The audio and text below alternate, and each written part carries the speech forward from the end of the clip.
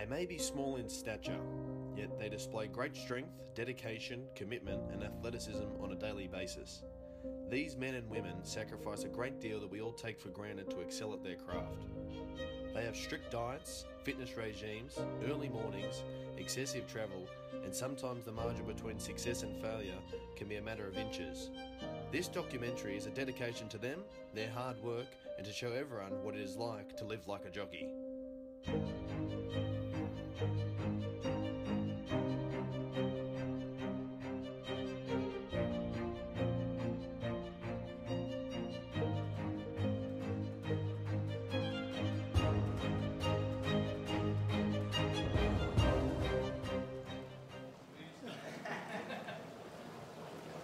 Taller than most jockeys. Is weight an issue? When I first started, it wasn't. As I got older, I got a little bit taller, and weight's sort of been an issue since I was about 19, 20.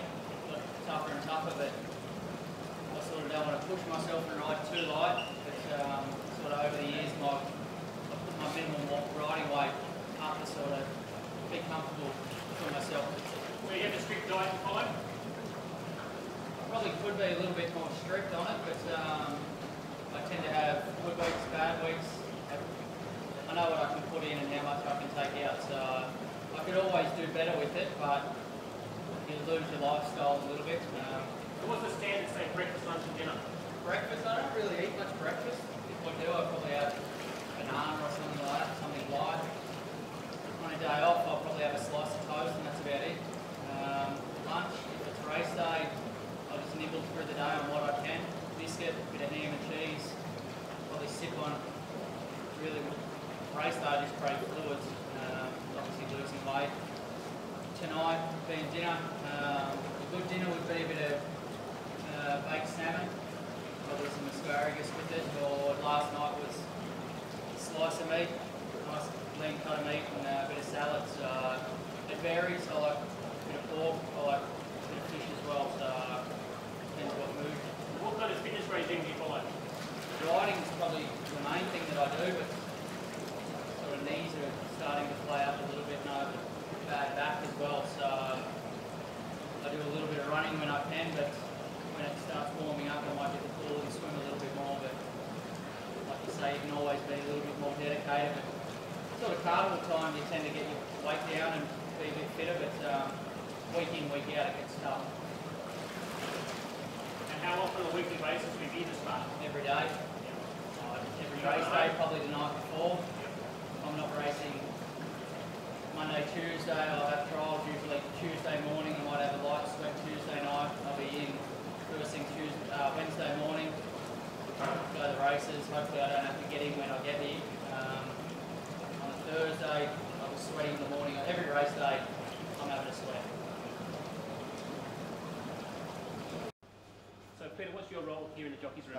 My role here is a jockey room attendant, tend to the jockeys and all their wants and needs. We accept all the colours off the trainers, then give them to the jockeys. We put the colours over the chair of the jockey for the upcoming race. We collect the colours at the end of the race, put them in the trainer's bag, and then we leave the bag at the door or deliver them back to the trainer or whatever the case may be. And do you have to keep any of the jockeys in check these days? No, not these days. I think you'll find that they're a very good bunch of guys. There's a lot of camaraderie amongst a lot of them. They get on very, very well. Even if there's an incident in the race, more often than not, there's an apology coming by from one jockey to another. I find it quite astounding that they're in a competitive environment and they get on so well together here. And what facilities do the jockeys have here on hand? The facilities here, they have spas outside. They don't have saunas anymore. There was an issue with them some 15, 20 years ago. They have meals, they have lounges. Some of the jockeys' rooms have, they all have a quiet room whereby the jockey can go and lay down, have a bit of a snooze. A lot of them get up early in the day and continually work through the day, and they like to have that little bit of rest time in between races. Especially the jockeys that might have a ride in race 1 and race 5, race 6, race 7. They'll lay down, they'll say give us a call at such and such a time, and we do that as well. What they've just introduced here is an ice bath. We sometimes fill up a tub here, but the Jockeys Association, along with the ATC, have got a couple of ice baths. We fill it up with water, fill it up with ice. The guys, when they have a spa here, they jump into the ice bath almost straight away. I don't know how they do it, but just for about 30 seconds, just to refresh themselves, back into the sauna, back into the ice bath. That's about the newest innovation they've got here in the actual jockey room. Okay, thank you very much for your time. Thank My you. pleasure. So when it comes to race day, how early do you get the race and what you do in setting up? Standard is we've got to be here like an hour before the first. So I usually try and get here about an hour before the first, set my gear up. Obviously weight's got to be on target, do a bit of form. I think we weigh out about 35 minutes before the race. So we go out and talk to the trainer when we hand the saddle over. Might go through a few little instructions, but yeah, once we weigh out, we get a call 15 minutes before the start. We come out here, go to the enclosure, and we mount up. Now you've got 3 rides today: Serious Hoffer for Jason Beamer, Tarsin for John Thompson, and Eastern Legend for Les Bridges. Yep. What are you expecting of your day today? Probably the first one's probably my best ride. Fit horse, 2700 metre race, so that will make sure I'm nice and fit for that one. Usually your first ride's the blowout and you sort of continue on through the day. Gets a little bit easier, but yeah, I think he's fit. He drops in, he's carrying less weight than what he did last start, and he meets a couple of horses better at the weights today. Now you've had a tick over 700 rides last season. How do you maintain your concentration and skills every single day? Yeah, I just try not I always try and get to the races with my weight on target. I don't like losing too much on the day. I think that's a big start, and then obviously doing your form. You know, when people are booking you for a horse, they're expecting you to perform at your best, so I like to try and deliver that. I know there's a lot of jockeys now are doing meditation and yoga. Is that something that you're starting to get into? Nah, not really. My routine is usually at home with the girls in the morning, get Lexi off to school. I'll come home, I'll have a little bit of a sweat and go through the form, etc. And get in the car. I'll usually talk to my manager a couple of times a day and get the races and it all starts. Now, dealing with owners, part and parcel of the game, they spend big dollars at times to take one horse to the race. Yep. Is it hard fronting them after a race when it hasn't gone to plan? It obviously is disappointing. If I've made a few errors, I'm pretty hard on myself. I'll be straight up with the owners and trainers and let them know what I did and didn't do wrong. And I think it's the best way to be. They obviously, knowing the racing game, being in the racing game enough to own horses, they know how to read a race. So, you know, if you've done something wrong, you're better off being straight up and honest about it. And barrier blanket being probably fitted harder on on myself than anyone behind the else is. starting Well, as you gate. just said, knowing more about the horse, dealing with, say, the trainers, do they take your advice when you think the Inside horse the will be last ridden a 3 certain minutes way now. from something you may have learnt from track work? Yeah, you've got your relationship with trainers, so they tend to, you know, if you can work with the trainer, it definitely helps. They would know the horse a bit better than I would, so I like to take their advice a lot of the time and take in as much as I can. And after the race, I give them feedback what I think might need a change or what the horse did wrong, and try and help that next time. Now, on the track, you're against every single jockey out there. Yep. What's the friendship like back in the room? Are you all friends once you are back in there? Yeah, listen, you know, I've got my relationship with some of the boys that are very close, and, you know, some people you don't get along with 100%, but, you know, that's, I'm sure it's in every sport, but we all tend to get along quite well, and out in the race we're very competitive. You know, first couple of minutes after a race, if we come back in, we might give each other a decent spray or whatnot, but yeah, we tend to get over it eventually, and yeah, we're all good mates really. Now, what's more important, riding a race to suit the speed of the race or riding the race to suit the style of the horse? I think it's a bit of both, really. You know, you can't ride your horse out of its comfort zone and expect it to perform at its best. And, you know, a race has got to be run to suit your horse. So, a little bit of both, throw it in the middle, mix it up. Now, Hopefully it works. the rewards are very high in this game, and the lows can also be very low. What are some of the injuries that you've had? Yeah, I've broken my shoulder, broken neck of the humerus in a fall in Hong Kong, and fractured my leg as well at the same time. Runners behind the gates are about to move Tore up a now. couple ligaments in my shoulder, a fall here that I had at Canterbury, so touch wood, I've been quite lucky. But yeah, listen, there's when you do go down, it's always pretty nasty, and if anyone can come out of a fall uninjured, it's a huge result. Last one, is it hard to come back from a long layoff? Is it almost like having to prove yourself all over again? Yeah, it is, to an extent. You obviously got to get back into it and perform to your best, because the competition in Sydney is pretty hard. You got world-class riders here, and the field sizes aren't too big, and it's all about getting the right horse at the right time. So it's a tough game, it's enjoyable, but there's a lot of hard work. Express going forward. You have Sirius Hoffer today. How did you go about booking Ty England? Well, most days now you book them, you all got jockey managers, and that's how I booked Ty for today, through his manager. So was booking a metropolitan jockey a big factor in today compared to, say, one of your country provincial jockeys? Yeah, it is quite a big factor. You know, this is where they ride every day of the week. This is their home track, so yeah, it is a bit of a big factor, yes. Will you be giving Ty any specific instructions today? Well, most jockeys now, they all watch the replays. They know how every horse races, where horses will be during the run. So I will give them some instructions, but at the end of the day, Ty is a very good jockey, and he will ride it the best way. What do you find are the key differences between, say, a senior metropolitan jockey compared to the provincial jockeys?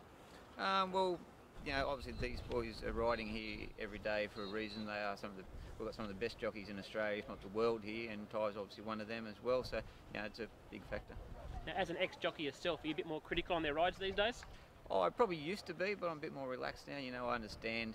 Things can happen out there, which there's nothing you can do about it. You've got to make that split-second decision. So no. Now, as an ex-jockey, how did the transition go from being a jockey to a trainer once you left the saddle? I wasn't too bad. I just rode work for a while once I got too heavy to ride in races, and the opportunity came to take up training, and I've gone on from then. Okay, and now the apprentices today, they've got Racing New South Wales Industry Training Department helping them out along the way, which is great for the industry. Would that have been something that would have been beneficial to the jockeys back in your day?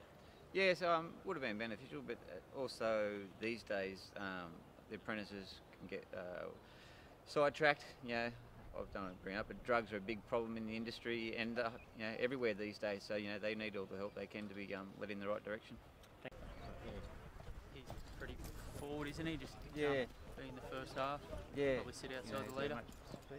I think Kathy Singh might roll along and lead.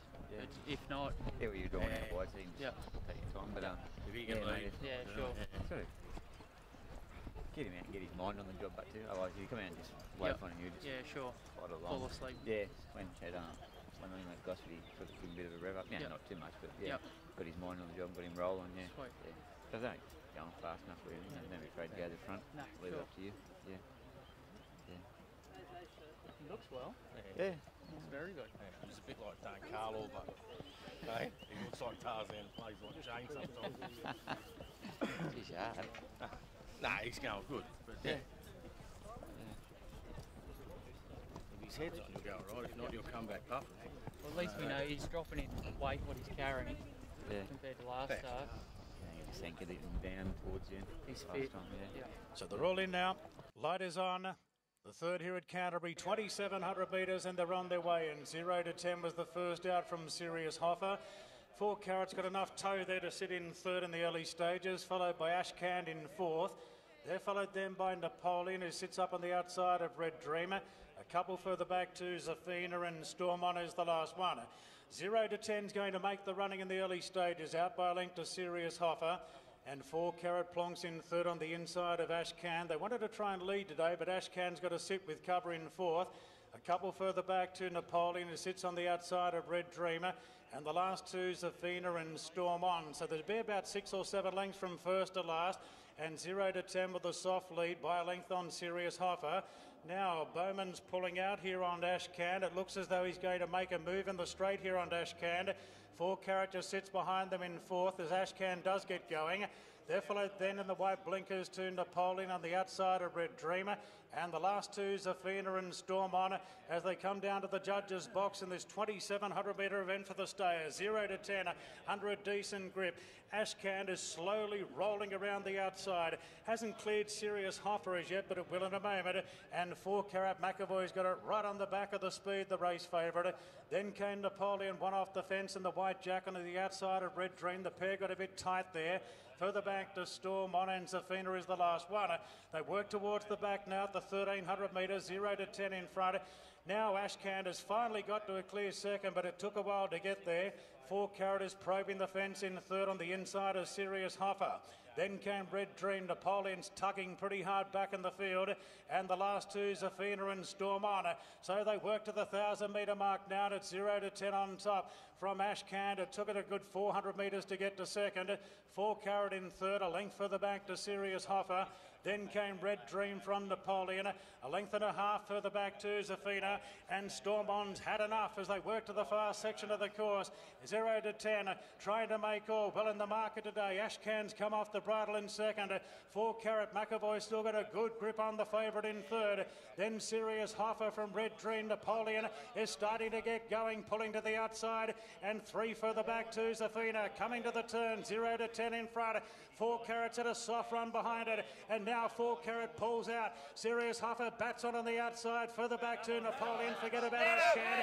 Red Dream's running a cheeky race, going up the fences. Serious Hoffer lays in a bit, races to a narrow lead. Napoleon the outside. Red Dream up the fence. 4 Carat can't get there. Red Dream's going to Serious Hoffer, and Red Dream gets stuck through on the inside, and Red Dream draws away to beat Serious Hoffer. 4 Carat a few lengths away in third. Photo for 4, 0 to 10, and Napoleon. Ashcan dropped right off from Zafina. Yeah, it was good. Worked out how I thought it would, but hit the front, furlong out. One that had the soft run up the inside, got through and won, so my horse went super. As one of the more senior riders in the ranks, do you find it harder to get rides these days over some of the young guns coming through? Oh yes, for sure. You know, there's so many competitive jockeys and so many good jockeys, and there's a lot of young kids coming through, going through their ranks. But yeah, I suppose Australia is probably the toughest place to ride in the world for sure. Yeah. Now, do the younger jockeys have a lot easier these days coming through the ranks compared to when you did your apprenticeship? Oh, you say they don't probably have to do the same stable work that we had to do and the same sort of horse work that we had to do, but they ride 6 days a week, 7 days a week. So I wouldn't say it's easier, but like stable wise it probably is, but riding wise no, it's pretty hectic for the young guys these days. Okay, and what keeps you motivated to find that next winner? Just riding. I love riding, love being in racing, love horses, so I think if you've got that passion, you're a long way in front. And do you feel as a senior jockey that you have that responsibility to help mentor the younger people coming through? Oh, for sure. You're always there for if you needed, if they need advice and need a bit of a talk between races and things like that. But yeah, for sure. I think that's our job, and I think that's just the way it is. Sensational. Thank you very much. So Ty, the horse, going back to old tactics, been more positive out of the barriers. We were first up, he ran well. Second up from a wide barrier, we tried to ride him a bit negative and obviously didn't work out. So today we'll be more positive and roll forward. Where you said 1-1 would be ideal. Just play it by ear, work out where you're happy travelling. I just thought horse that's drawn directly outside is probably the leader. He could take us across into the perfect spot. Something wants to go around and whatnot. So. He's mad, can't make him do some work. Depends on who's being away. Yeah, sure. Sure. So you might be 3 deep in that first turn. Just roll over. This time it's a big horse. Doesn't matter if you're outside the lead. That's the way everything is. Sure. Pete Mind on the job. What do you think of the opposition? Oh, I think it's an even race. There's no standouts. But if he goes back to performing at his best, he's got the ability. It's all just probably mentally upstairs with him. That's all it's been. Yeah. Looks good. He's in good shape, It just wasn't the go the other day. They steadied up the race, went very slow mid-sections and then sprinted. Didn't suit him. Couldn't make up any ground. Stand by. Fig Tree Lunch to the gates. Stand by, they're off and racing, and the favourite No-Show is one of the first into stride. Abdullah looking for the early lead, but no pushovers moving up. There's plenty of speed wide out.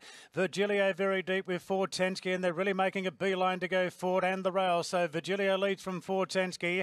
Tarsin pushes on into third, no pushover, settles fourth. Then came Get Up Strop further back to Midnight Delight No-Show, who settles now in the second half of the field. Couple further back to Fantasize from Fig Tree, and Braces sits back last about 8 lengths off the leader, which is Virgilio at the 9.50 by a length on Fortensky. Tarsin goes to third, just shading No Pushover. Then came No Show, is pinned away on the fence by Get Up Strop. Length and a half then to Fig Tree on the inside of Midnight Delight. Second last is Braces, and Fantasize is the last one. Well, Tarsin gets going. England pushes on Tarsin to really put the pressure on Virgilio. Fortensky just eased back a bit into third. No Pushover's got an opportunity to come off the fence now if it wants to. Further back to No Show, Get Up Strop, and Midnight Delight heads the rest. Coming to the turn, Virgilio trying to beat off Tarsin, who had a shot at it mid-race. Fortensky moves up 3 wide. No Pushover 4 wide, and No Show's looking for a run behind them. Into the straight now, and Fortensky moves up 3 deep. No Show behind them, ran into a dead end. Fortensky takes the lead. Now No Show's into the clear. Fortensky in front, but No Show's coming quickly. No Show goes to Fortensky. Midnight Delight goes to third, but No Show edges clear, and No Show drew on to win it by a half length to Fortensky. Midnight Delight third. Braces closed off just in front of Tarsin. Further back to No Pushover. Thoughts? Listen, it was a race sort of we fell into a good position from the start around the first corner. But the horse outside the leader just kept sort of coming back into my lap. He's a big, strong horse. I didn't want to expose him early like I did, but because he was coming back in my face, I was losing my spot by dragging him back. I let him stride around a little bit earlier than what I would, just because he's such a big horse. So he did a good job to finish where he did. As a young female in the jockey ranks, do you find it hard to get rides against the men? I wouldn't say because I'm a girl, I find it hard to get the opportunities. I think the opportunities come just depending on more your situation and where you're at. Because I've noticed even when I was going well at the leading the apprenticeships, probably mid last year. I was getting a lot of the opportunities, and I was getting a nice roll on, and I noticed I was even on top of the list of the male riders. So I think it's just more where you are, where you're working, and the connections. I think that's more what it is. Well, I can say you're a very well spoken young lady. Is media training something that you all do now? Is that part of the game? Yeah, at apprentice school we do get some media training, I suppose, but the more interviews you do, the better you get. So. Okay, now there are a lot of young female jockeys coming through the ranks, which is great for racing. And what qualities or attributes do the women have over the men in riding? I think that's more a jockey thing. Like, jockeys are very complex. Jockeys have got a lot of ability. I wouldn't say ladies have one thing over men, and men. I wouldn't say men have one thing more over women either. I mean, I know that men are naturally stronger, but that doesn't mean they're going to be better jockeys. But I think just how the individual jockey themselves will read the horse and just more experience of riding. And because it's only lately that female jockeys are coming through, I think it's more because they see a female jockey come through. They know it gives the other female jockeys more assurance, saying it's okay, and it's going to be fair. We're going to get a go as well. So it's only because it's more a social and cultural image that it was a male dominated sport. But you go back a fair few years and compare it from then and now, it's always advanced, and it's continually improving all the time. So I wouldn't say that it's unfair, but it's getting better. Who is your role model in the jockey ranks?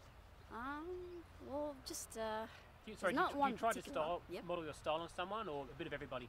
Yeah, a bit of everybody. Like let's say, like Hugh Bowen. His tactics. He's just very smart, very intelligent sort of a jockey, and I couldn't mould myself to him, obviously, because he's very tall and he's got longer limbs than I have. But I like the look of Jason Collett and the aggressiveness of Brenton Avdullah. So I have a look at a fair few. And what would you say to any young girl looking to become a jockey? Yeah, just go for it. Don't be scared. Don't let the boys intimidate you. The boys will ask any of the jockeys. They will give you advice and help whenever you like. Just don't feel that it's a boy or girl thing. Just be a jockey. That's what you're here for, to do your work and job as a jockey, and mind your own sort of business. Excellent. Thank you very much. Thank you. You're one of the top jockeys in New South Wales and Australia for that matter. Do you feel the pressure to perform all the time, although it's almost expected you're always going to win? Yeah, look, it's probably, it's got to a point now where you're sort of used to it.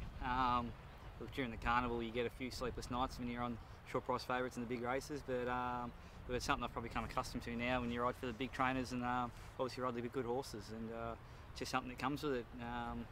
I think a big stepping stone for me was when I won on Oliver City. I won the Randwick Guineas on him as a short price favourite, and it didn't sleep for the whole week. But up until then, when you get the confidence that you can get the job done, and then when he won, it just gave me plenty of confidence from then on. And now I can go to the big races, and you prep yourself well, and obviously there's an expectation for you to get the job done. But it's just sort of when those barriers open, everything else goes out the window, and you can focus on your job. Now, you're one of the more well-spoken and knowledgeable jockeys when it comes to dealing with both trainers and owners. Do you see that as an added string to your bow? Yeah, look, racing's probably changed a lot over the even since when I started, 8-9 years ago. So, look, now you've sort of got to prep yourself, and obviously you've got to know what horses you're riding, and obviously the form around you, and it does make it easier when you can communicate properly with owners and trainers. It's look, even you see this day and age now with so much social media, and if you can promote yourself in any way, it's obviously going to be a bonus. Now, being a leading jockey, how often do you still have to get track work? I'm doing track work sort of 2 or 3 mornings a week at the moment. All can change. Some mornings, sometimes, when it's a full racing schedule and full trials, I won't do much at all, and just depends on what weight I've got to do. If I've got to ride really light, I back off the track work and do more of the training. So, look, at the moment, I'm probably 2-3 days a week, and just go where required. I'm sort of just riding for Team Hawksnut at the moment, and wherever you're getting your opportunities, that's where you're happy to base your work. Now, all the jockeys rate is the biggest larrikin in the room. Does humour help break the tension and the stresses of the day? I suppose so. Definitely probably the loudest in the room, and don't take much too seriously. But yeah, look, we're all pretty close. At the end of the day, we all put each other's lives in each other's hands. So we're a pretty tight-knit community there. But yeah, if it's I'm the first one to pot someone in the room or whatever, and just try and get a bit of spark going. But yeah, like I said, we're all mates at heart, and look, we're all out there doing the same thing. So what drives you? Group 1 wins or Metropolitan titles? Group 1 wins for sure. Look, last season wasn't about sort of trying to win a title. It was just more about trying to be consistent, and it sort of put me to a spot where I was in contention. But look, you can't get away from the big days where you're riding Group 1 horses in front of big crowds. And yeah, look, the VRC Oaks is pretty special for me in front of 100,000, and you can win one of the big Group 1s on your home track. Very true. And what's the best bit of advice you would give to a young apprentice starting out? Don't do what I did, which is not work. So look, the biggest thing is probably work hard. If you've got any ability, it does make it easier. But I suppose I've seen kids who look probably. I was the same. I couldn't sit on a horse before I was 15 years old. I put my head on a horse, and it took me a little bit of time. But look, I think if you work hard and you're with the right stables and you're happy to learn, anything's possible. Yeah, just to try and balance him up. Yep. He has just, since we balanced him, he's switched back on. Yeah, beautiful.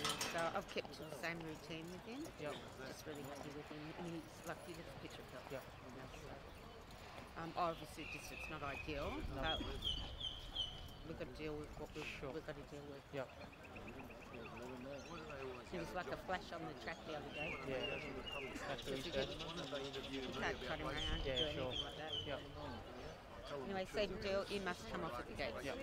The 2's on favourite Malahat drawn the rails. Stand by. Racing, favourite jump well, Malahat off the inside. Wide out Bright Future, sealed up with Surf and Safari, but Malahat is right there as Bright Future's going to press on and lead. Professor Marks is driving into a forward spot just in front of Gorgan, and then came Bravissimo. Midfield on the fence, Pure Rebel, a couple off to Intueri. Then came Rockefeller, and the last two Eastern Legend and Cannon Runner. Going towards the 700, and Bright Future's now crossed to the rails to lead from Professor Marks, and Malahat going through on the rails. A couple further back to Gorgan on the outside of Bravissimo. Surf and Safari's cast deep around Pure Rebel, then came Intueri. Back third last is Rockefeller from Cannon Run, and Eastern Legend sees them all. Bright Future and Professor Marks, the joint leaders at the 400. Just behind is the favourite Malahat, just easing out three deep as they turn, and a length further back to Gorgan as they straighten up. It's Professor Marks, Bright Future, but Malahat's chiming in quickly now, and Malahat quickly heads off Professor Marks and Bright Future. Further back to Bravissimo. Bravissimo and Rockefeller making ground, but Malahat has raced well clear inside the 50 metres, with Rockefeller storming home at a second, but Malahat goes on to win it. Malahat from Rockefeller. Bright Future held on to third. Cannon Runs run on well, and Pure Rebel making ground wide out. Further back to Bravissimo from Intueri. Gorgan was next, followed then by Eastern Legend Professor Mark. He went all right. He's a horse that had a fall 2 starts back, so he's lacking confidence at the moment. So the way we wanted to ride him was to get back, don't go between them, let him have a nice blowout. And I just had to do too much work around the corner to not. Obviously, I didn't want to go through horses, so I had to make a long run. But he'll improve third up. So give us a wrap on how today went. Yeah, listen, it was sort of how I thought it would pan out.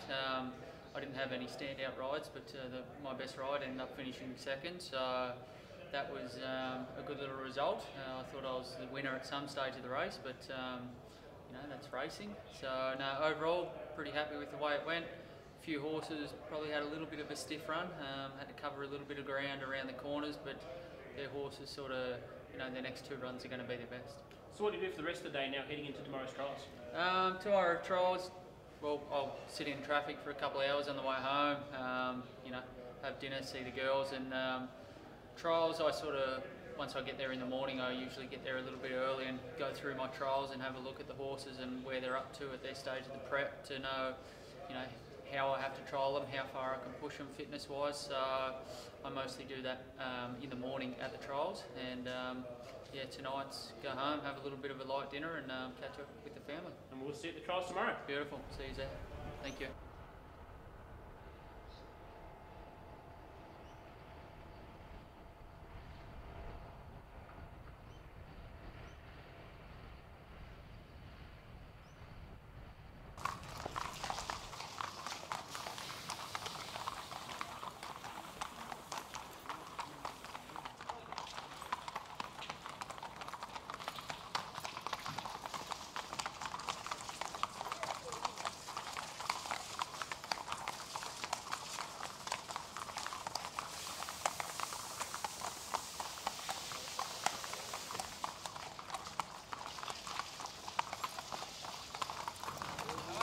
You're one of the leading female riders in New South Wales. It wasn't an overnight success. Tell us about the story.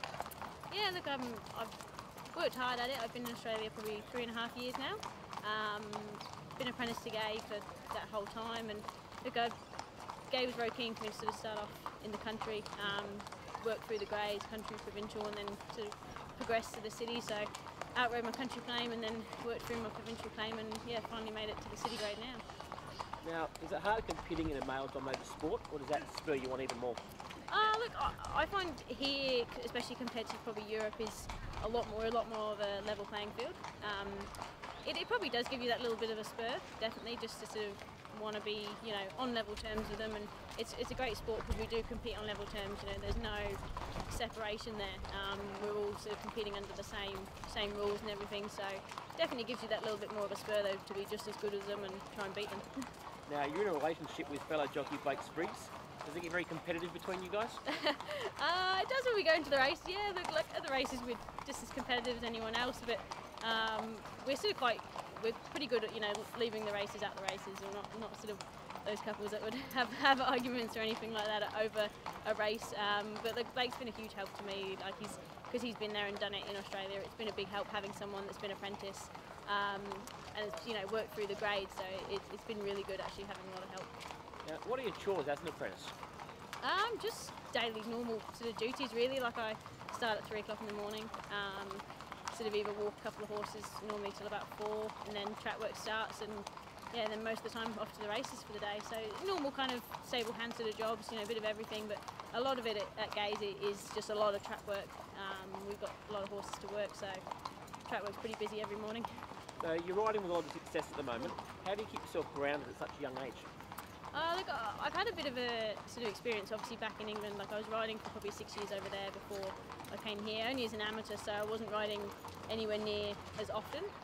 But I guess having that behind me has definitely probably helped. You know, just like I've been able to sit back and watch other apprentices go through the ranks and probably learn a bit, you know, the good points and the bad points. So that's definitely helped. And working for Gaelic, she's not going to ever let you sort of get ahead of yourself and should definitely keep you grounded.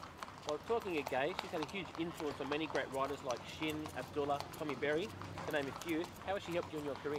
Oh, she's been a huge help. Like I said, she's guided me very much through the system. I was only allowed to, go to the country and provincial meetings when I first started here and work my way through that system, and it's been a huge help because otherwise I could have got very lost and gone to the city too early, which you see a few apprentices do, and then it just doesn't work out. And she's been a big help, with getting other jockeys to help me. Like you said, mentioning the likes of sort of Tommy Berry and things, riding work with people like that is a huge help, and Gay and Adrian have both been very much on my side through that. Have you set yourself any goals for this season? I'd love to win the Metro Premiership. Like, I ran second in it last year, and I only started riding in the city over halfway through the season, so to run second was huge, and it was a big effort, and hopefully with the support of Gay and Adrian this year I can try and win it. And who do you look up to in racing that gives you any help along the way? Oh, look, we get a lot of help as being an apprentice. Like we have apprentice school every month, and the TAFE College help us, and we've got apprentice mentors that are always there to help, and just any of the good jockeys, to be honest, as well. They're always very good. All the top boys here will always help you. If you need any help, you can always ask. Even on a Saturday, they'll if you just want to look through a race or anything, they're always pretty happy to help. Yep. Roll from the 500, finish off the last 200. Beautiful. That's him there? Yep. So, Charlie. Everything good? Yeah, right. Good. Very good.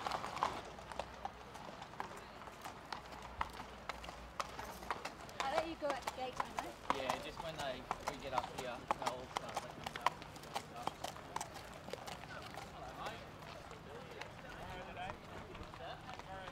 Starter has them. English had a bit of a dive at the gates. They're right now, they're away.